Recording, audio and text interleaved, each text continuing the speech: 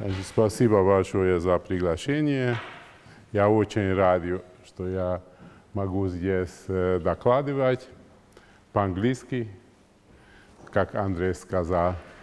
И тоже я очень рад, что я работал по этим вопросам сотрудником, вместе с сотрудником этого института Андрея Купавского. Наверное, вы знаете, несколько из вас знаете его. Может быть, кто-то знает, кто такой Андрей Купавский. Да. Но он сейчас довольно долго уже находится в стажировке Да. в Швейцарии. Но вот Вы, например, знаете. Я знаю. Это ваш студент, да. Okay. So this is, I'd like to talk about a beautiful open problem. Если вы что-то не понимаете, тогда скажите, пожалуйста, и тогда я попробую медленнее. Конечно, я тоже на английском языке. Я из Венгрии. Я по-английски не... But here there are some people who do not speak Russian. Some representatives of our master's school, you know. Very good. Which will teach. Okay. So whatever you don't understand, please shout at me. You don't have to raise your hand or whatever, because if you don't understand something, then the rest, it will be difficult to understand the rest. Okay, so there is a funny long title. There are all kinds of things in the title, starting with Tarski's Planck problem and controlling function classes. Of course, you don't have to know any of these things because I will introduce the definitions. I'd like to show this picture at the beginning. This shows two people who actually played a role in this problem. Can you see the picture? You see? So on the right-hand side, you see Paul Erdős. Both of these people are Hungarian mathematicians. Paul Erdős on the right-hand side, and on the left-hand side, László Fejestót. You will see his name. He was a person in packing and who worked all his life in packing and covering, and his books actually appeared in Russian, in German, in English, and a fairly well-known person.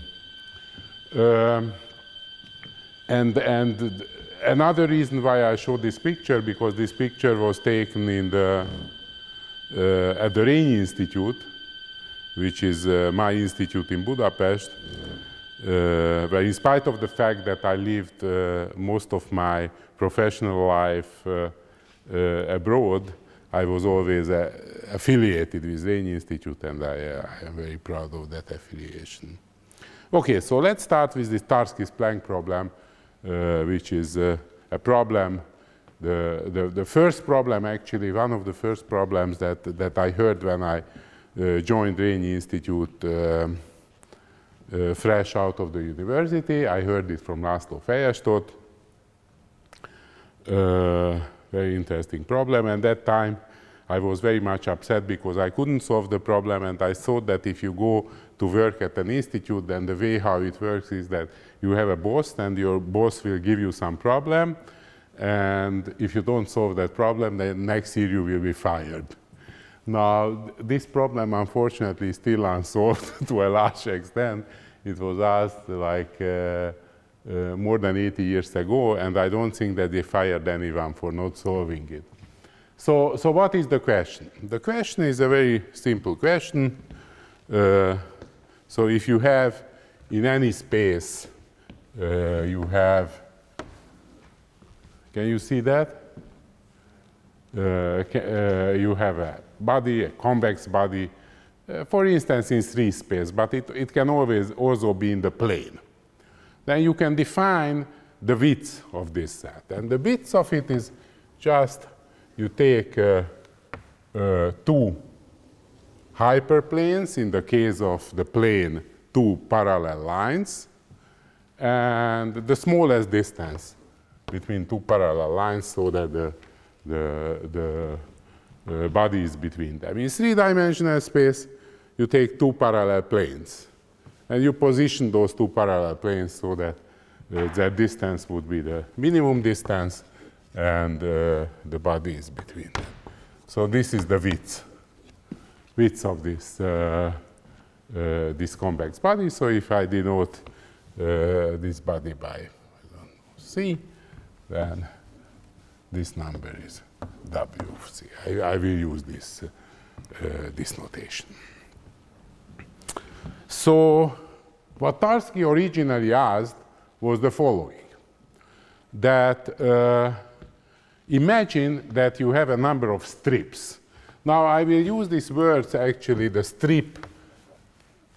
I don't know if it's sufficiently. Can you read this? Okay, so strip and slab, I use it in the same sense. I guess that if you are in the plane, then perhaps it is better to say a strip. In higher dimensions, it's better to use the word slab. But what Tarski used for the same thing, it was the word plank. And for some reason, this is what is used in the literature as Tarski's plank problem. So in the plane, what the problem is that, so you assume that you cover this your convex body with some strips, parallel strips, two lines, and what is between those lines. Of course, those those strips, they also have a width, right? So the width of this is W1, the width of this is W2, just the distance between the lines. And it's a very simple question that what Tarski actually conjectured, that if you take, if you cover a convex set by strips or planks, then the total width of those slabs, W1 plus W2 plus and so on, should be at least, what is this noise?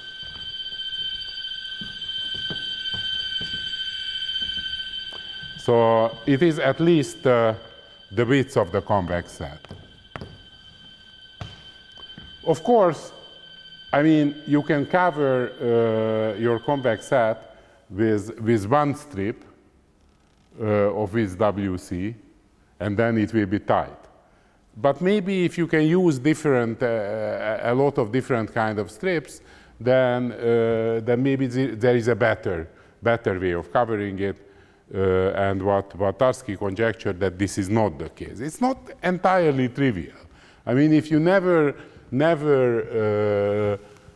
saw that, you play around with it, then you have to check yourself that, for instance, if you take a unit disk and you cover it in a, I don't know, a non-trivial way with three slabs, three strips, this one and this one, what? No, the other one, this one, and the third one, then the total width of them is really bigger than the diameter of them. But this is the case.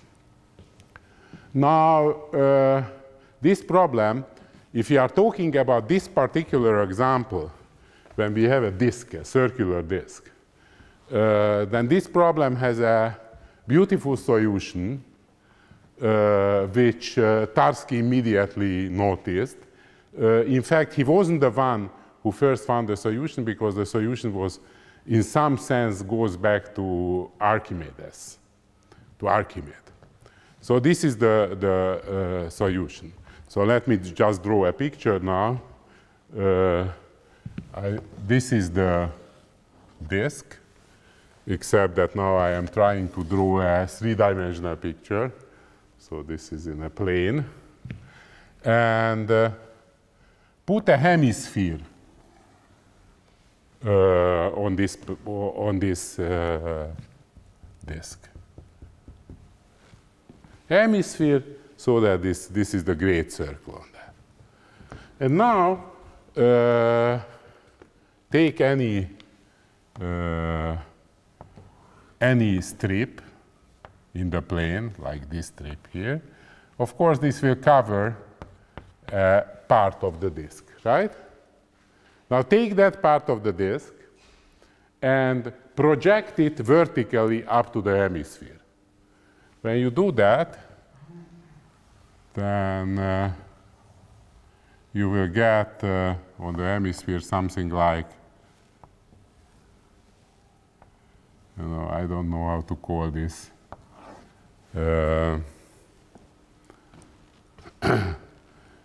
It's a little sort of spherical strip which goes around the hemisphere.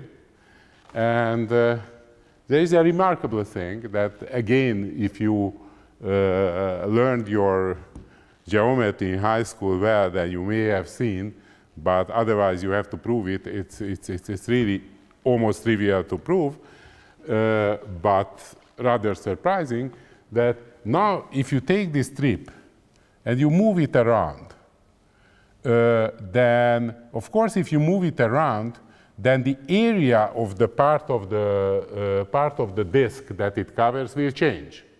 Because if you move it all the way to the side, then it will cover only a very small area.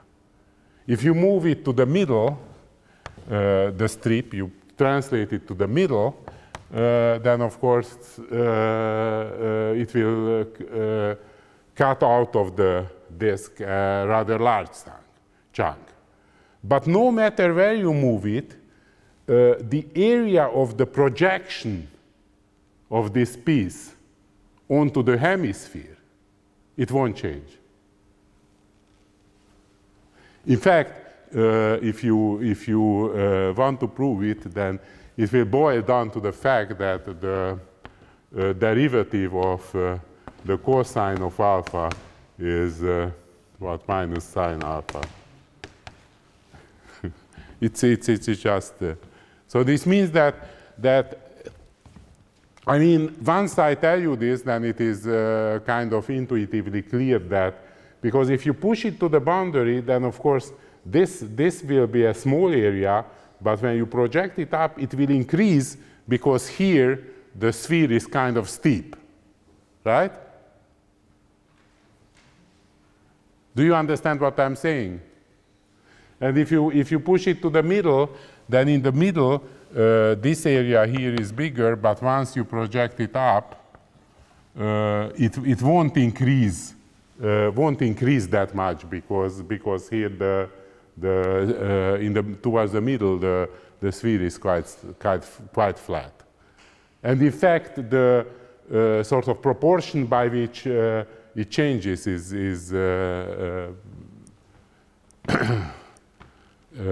can be expressed by multiplication of a factor of cosine. Okay, so this is what Archimedes discovered,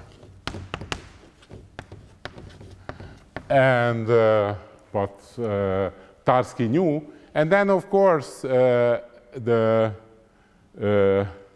proof of this fact for the disk is completely trivial, because what happens, what happens is that then you can express that the area of the so if you have a strip here and you intersect the disk with a strip of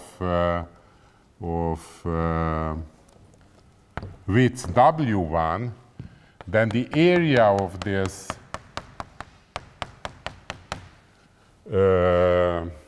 sort of curly strip around the hemisphere will be exactly 2 pi times the distance between these two lines. So if you have a bunch of strips that cover the disk, then after projecting them up to the hemisphere, they will cover the whole hemisphere, right? So this means that after projecting them up, the sum of their areas will be just the sum of 2 pi wi, and since they cover the whole hemisphere, it should be as large as the area of half of the hemisphere, which is 2 pi. And then you get that W1 plus W2 plus so on should be at least 1. So there is kind of bad news concerning this. First of all, this proof, unfortunately, very much uses the fact that you started out with a disk and not with any other convex body. And Gardner actually proved that this is a serious problem. And in some sense, I don't want to formulate it exactly, what he proved was that this proof, the conjecture of Tarski may be true, but this proof definitely doesn't generalize. There is no measure that you can give on the intersections of the strips with the disk. So here I gave a particular measure. To each intersection, I actually assigned the area of the projection. But you could give any other kind of measure, and there is no good measure. So it was a negative result. However, there was a positive result in 1951. Bang managed to prove Tarski's conjecture in general by using completely different methods.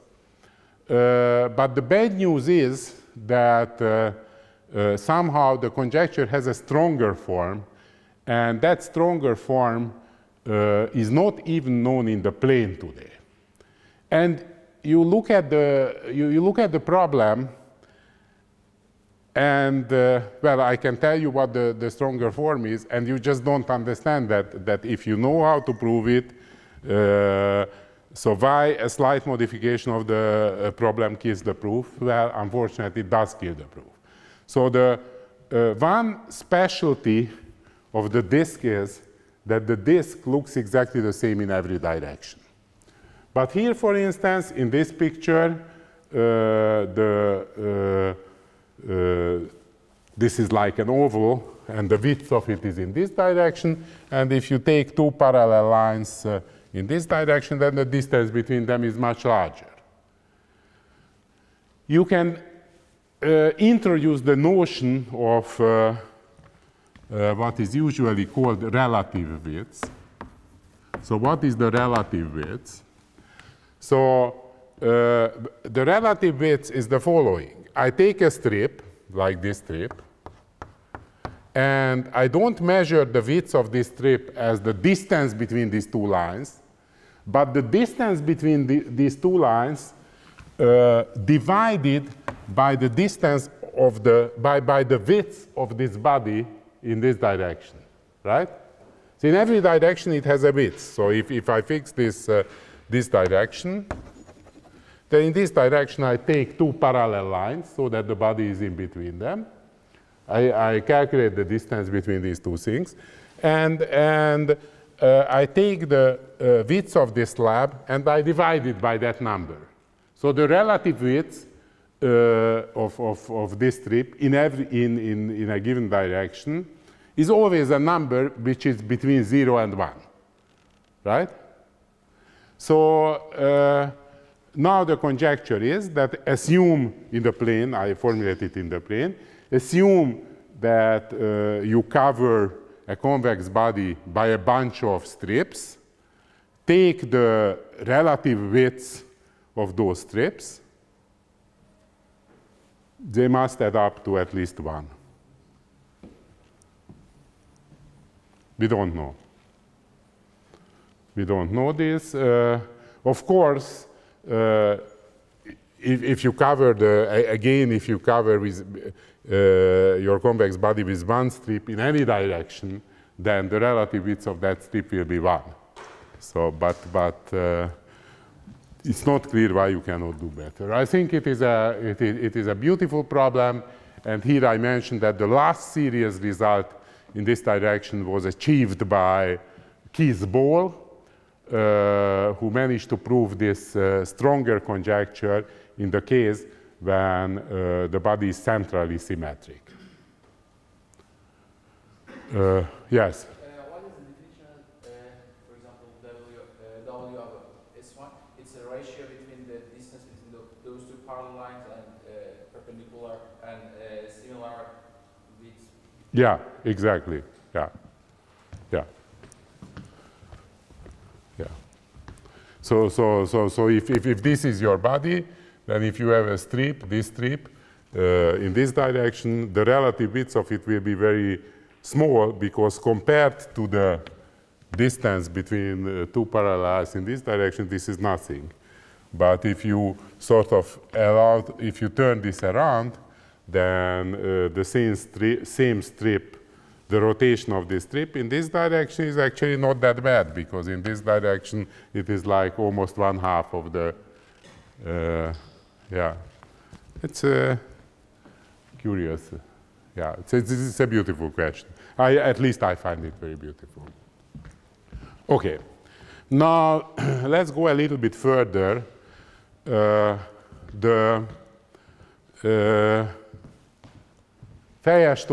Fejestót, as I said, worked on packing and covering problems, and questions that are kind of related to Kepler's conjecture. So Kepler's conjecture is that what is the most efficient way of packing unit balls, right? You take a huge container, and you want to put in your huge container as many unit balls as possible. How many can you put in? And it was an old conjecture that essentially, at least asymptotically, the best way of doing it is that you make kind of what is called a hexagonal layer of balls. So this will be like the first layer, and then you put in the holes a second layer of balls. It's like you know, oranges are packed on a market if they are nicely packed. This is the most efficient way. Many people believe that now this conjecture is proved, because about 15 years ago, Thomas Hales gave a computer-assisted proof for that, but in fact, to check that proof, you also need computers. So there are quite a few researchers who are skeptical about this result. Anyway, these packing and covering questions, in some way, they are dual to each other. So covering question, it could be the same question, but except for packing balls in a large container, you want to cover every point of a large container with unit balls, so that each ball belongs to at least one of them. That question, no one even claimed that is solved this redirection. At any way, because of this duality, Fejestót immediately thought that we can think about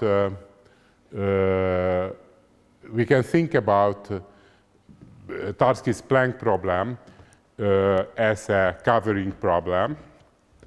In fact, if you take it into the extreme, this question.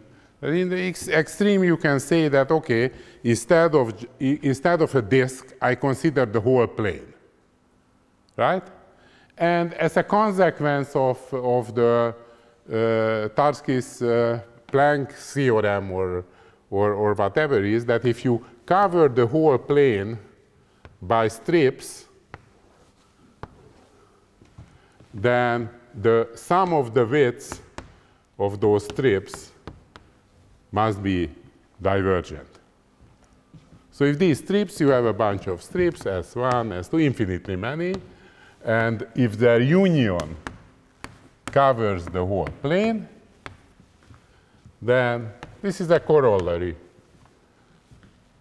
Then of course, in particular, they cover an arbitrarily large disk, so the total width should be infinite. So you can think about it.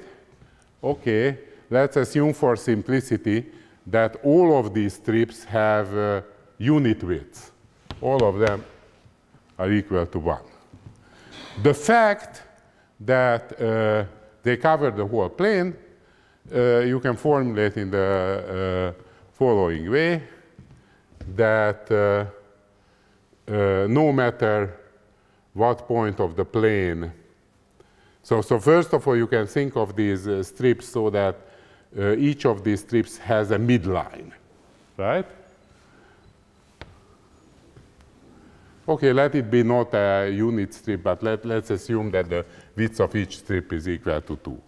And you can say that the fact that I covered the plane by strips of width 2 is equivalent to saying that I managed to find lines so that for every point of the plane, at least one of the lines is closer than 1, right? The same thing. And then I'd like to do it efficiently. I'd like to find kind of a sparse system of lines. Okay, he turned the question around. So what happens if we want to solve the other problem? Assume that we want to place points in the plane so that they have the property, infinitely many points, so that no matter which line I take, I will find a point which is closer than 1 to it. What is the sparsest arrangement of points? Well, of course, he immediately noticed that there is a rather sparse arrangement of points, because you can do the following thing, that you take the plane and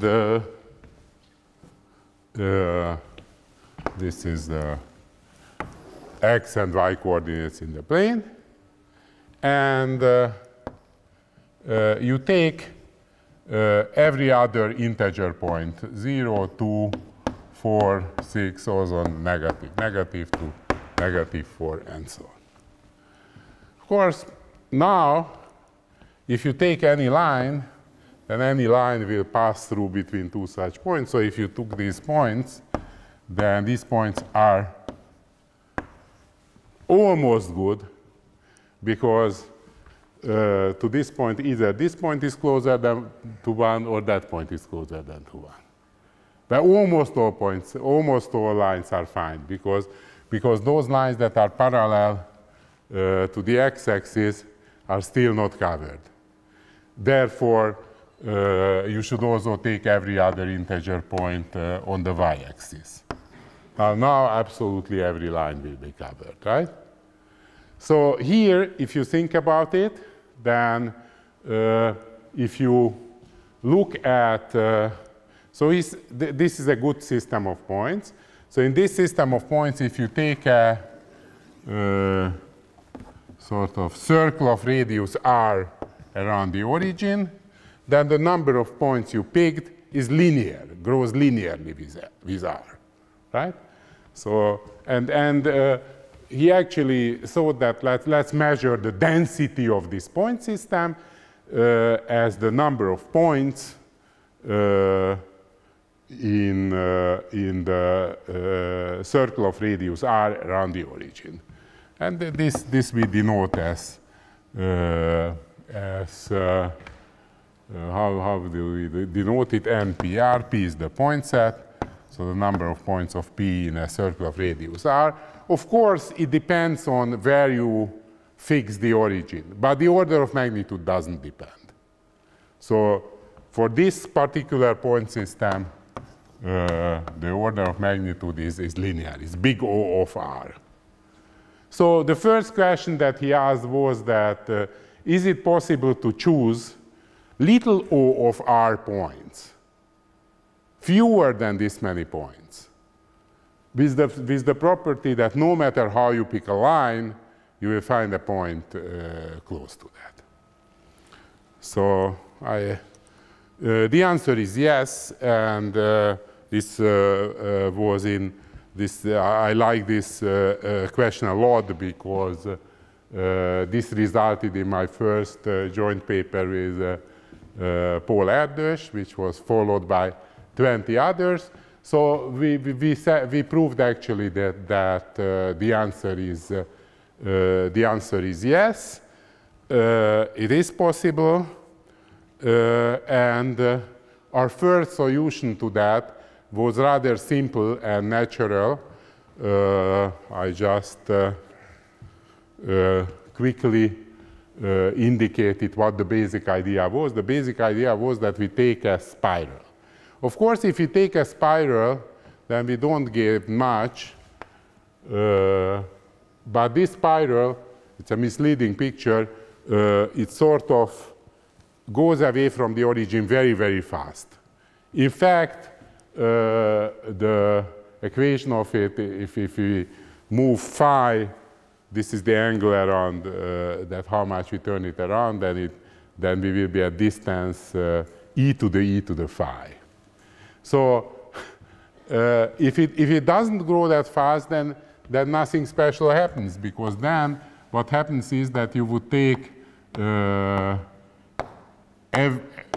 points along this spiral at distance 2 from each other, and it would still be true that if you take a line, then this line would intersect. In fact, it would intersect in infinitely many points, this spiral, right? And then it will be closer to one of these points than one.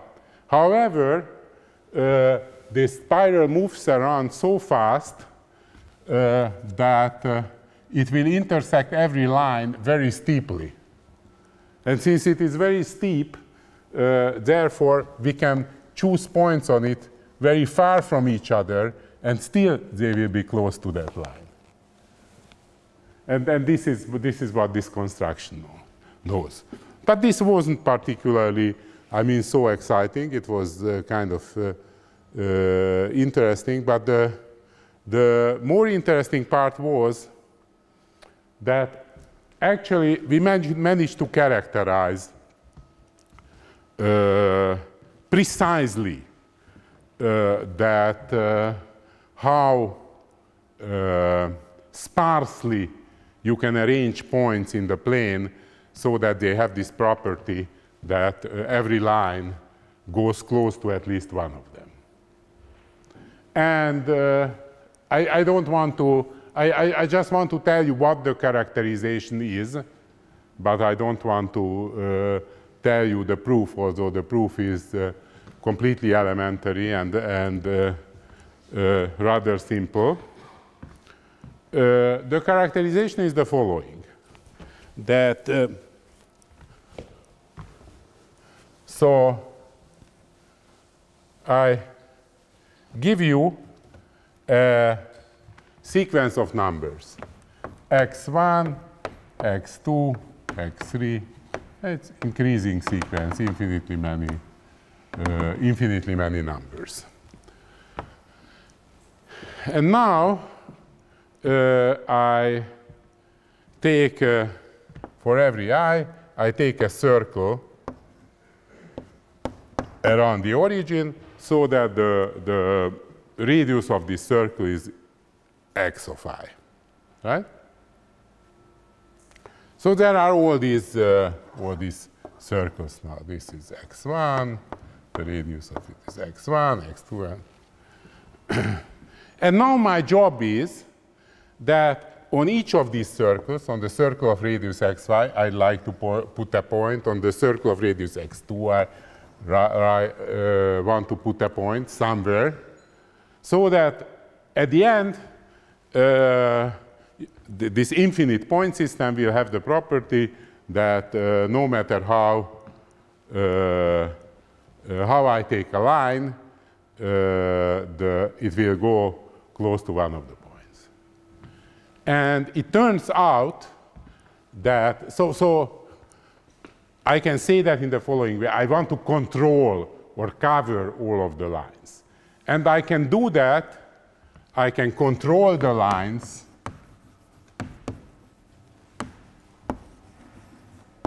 this means that I can pick good points on these circles if and only if the sum of the reciprocals of these numbers is divergent.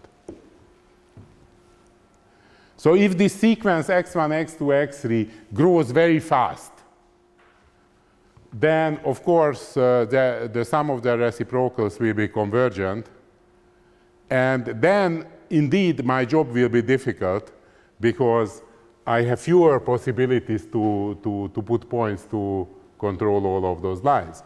If it grows rather slowly, then I am in a good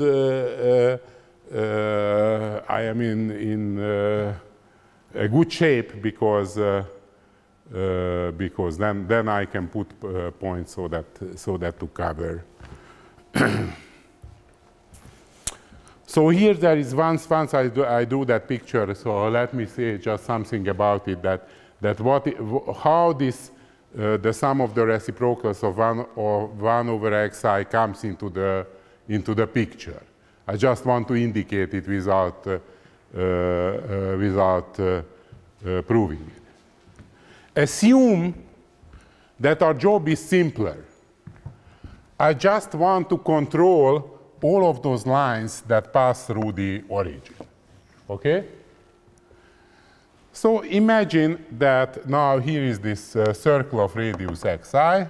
So those, I mean, the total measure of those lines that pass through the origin is something like 2 pi or pi. It depends how you measure it, right? By the angle. So all of the lines that pass through the origin, it is a set of lines around the origin. You can measure it by the angle. The total measure is 2 pi. Now, take on this circle xi one point. I call this point pi.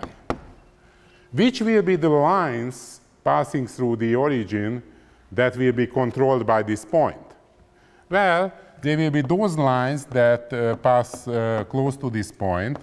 So essentially, all of the lines that are in an angular region. And what will be the angle of this angular region? It will be 2 over xi, roughly, right? Because this is here 2, this is 1, this is 1. So this is roughly 2. And this distance is xi. So this angle is, at least in radians, or how you say that, right? Roughly 2 over xi. So if the sum of these reciprocals is smaller than the total angle, which is 1 or 2 pi, depending on how you measure, then you have no chance to control even those lines that pass through the origin, right?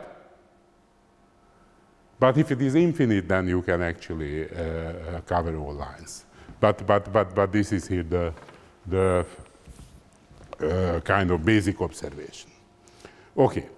Now we went one step further, actually. I don't know how much you can read it, but I will explain everything which is written on the transparency. So I said something about controlling lines, right? But lines, you can consider lines as linear functions or whatever. But in fact, you can think in a much more general way. You can slightly modify this question, and this is done by this definition. It was done like 30 years ago. That imagine that we have a class of functions. So this I denote by f. This is just a class of functions. So you can think of that as maybe the class of linear functions or the class of polynomials of degree d, or the class of trigonometric functions like a times, I don't know, the square of cosine of x plus 3 times sine of x, whatever function you like. And then you can say the following. So these functions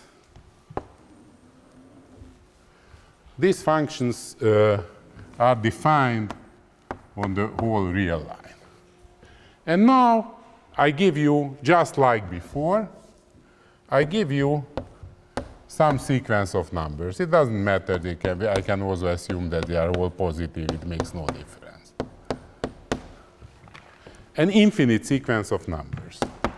And I have these infinitely many functions here. And what I like to do is that for each of these xi's, I'd like to put a point above it. So this point will have coordinates x1, y1. This point here will have coordinates x2, y2, and so on. So that no matter which function of my function class I take, like this one, there will be a point in my point system which is close to that, closer than 1. So now it is more convenient to measure the distance vertically. So this is what is written there. You look at the fourth line there. It says that if I take any function f of x in my function class, then I can find an index, a point x, an index I, so that if I take the value of the function at the place xi, this is this, then its difference from yi will be smaller than or equal to 1, right? This is what it means. So I'd like to find values y1, y2, y3, heights at which I would put the points above x1, x2, x3, so that if I look at this point system, no matter which function of my function class I take, there will be one of these points so that the function passes close to that point, which means, like if it is x2, y2, it means that if I look at the value of the function at x2, then it will closer, its distance from y2 will be at most 1. Right? Is it clear? Yeah? Okay. So, and then the question is more or less the same as before, that what is a condition for these sequences x1, x2, x3, x4, so that I would be able to do that. So for the linear functions, I can tell you, well, very quickly what it is. So for the linear functions, so what is a linear function? A linear function, a line, can be written, so if my function class will be just the lines, straight lines, linear functions, then each linear function can be written, L of x can be written as by an equation ax plus b. So there are two such constants, and these two constants determine the linear function. Well, okay, so here is my point xi, and above xi I want to choose a point whose coordinates are xi, yi. This point is pi. I want to do it for every thing. And let me fix for a second that point, and let me see that what are those lines that sort of pass by this point at a distance closer than 1. Well, how can I look at the space of lines? Well, the space of lines, if you wish, can be characterized by these two numbers a and b. It's just a two-dimensional thing, right? So you can think of each line as a point in the plane AB.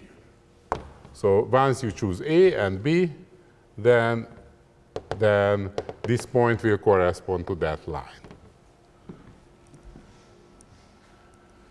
And you write down that what will be those lines that, pass through close to these points in that plane, in this plane AB. And it will actually turn out that it is a strip, exactly a strip of width 1, width 2, I think. So here I have written it down. Then the set of those lines that I controlled, that are controlled by this point, they form a strip. And now it's not very important. I can even tell the normal vector of that strip, but the width of the strip is roughly 2 divided by xi.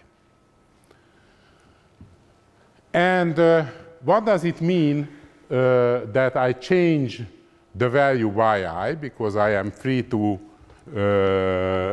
move this point above xi as high as I wish. I'm free to choose this number yi.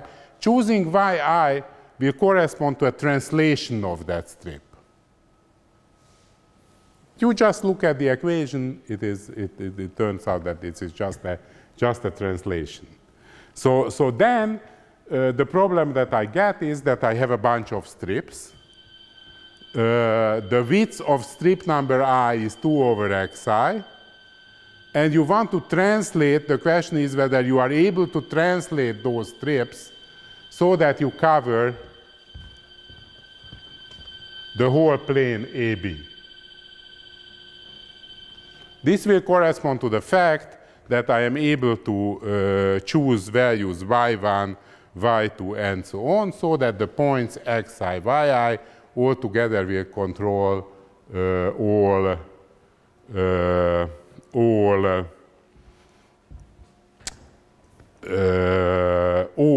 linear functions.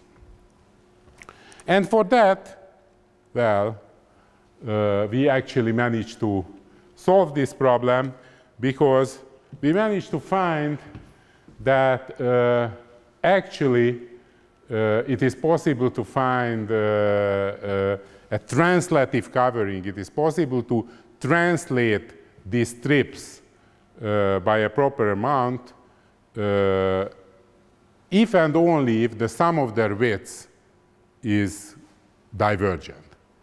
So we got the following thing. I hope that in this transparency it is printed, which is first somewhat surprised us, but it looks rather natural, and it. I think we have 10 more minutes. Yeah, I don't think I will use all of it. So this is actually we managed to prove that if you have a bunch of strips and then, and the width of the strips are W1, W2, and so on, then we can cover the plane by translates of these strips if and only if the sum of the widths is divergent. So, I mean, this sounds very similar to Tarski's Planck problem I started with, right?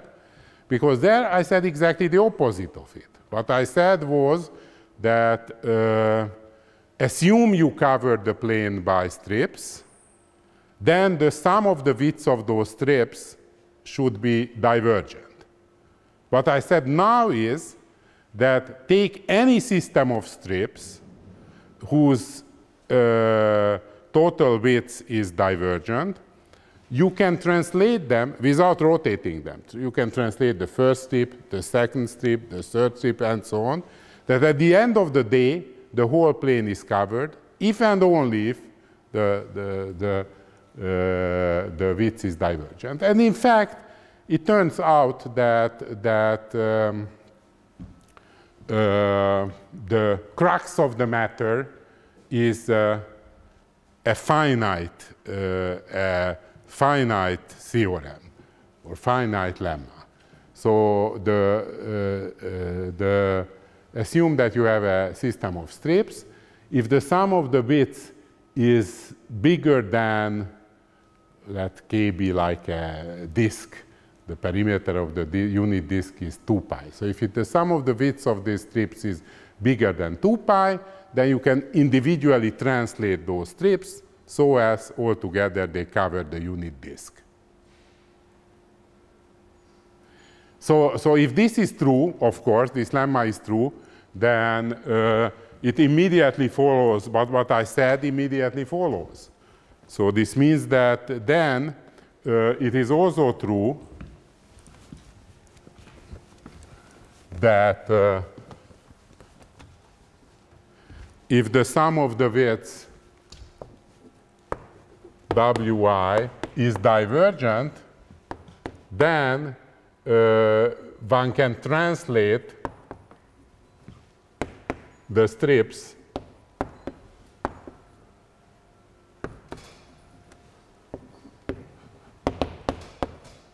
so as to cover the whole plane.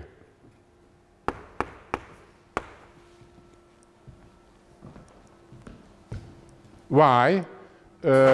Because we have seen that if the sum of the widths is bigger than 2 pi, then you can translate the strip so that you can cover a unit disk, right? So you have a sequence of number with total width infinite. Then you can cut that sequence into little parts, so that within each part, the sum of the widths will be bigger than 2 pi, right? So with the first strips, you translate the first strips so that you cover this disk. You translate the second strips so that you cover this disk. You translate the third one so that you cover this. You translate the fourth one so that you cover this. So finally, since you have infinitely many such sections, you can cover infinitely many little disks which all together cover the whole plane. So this is a simple consequence. I invite you to prove this lemma.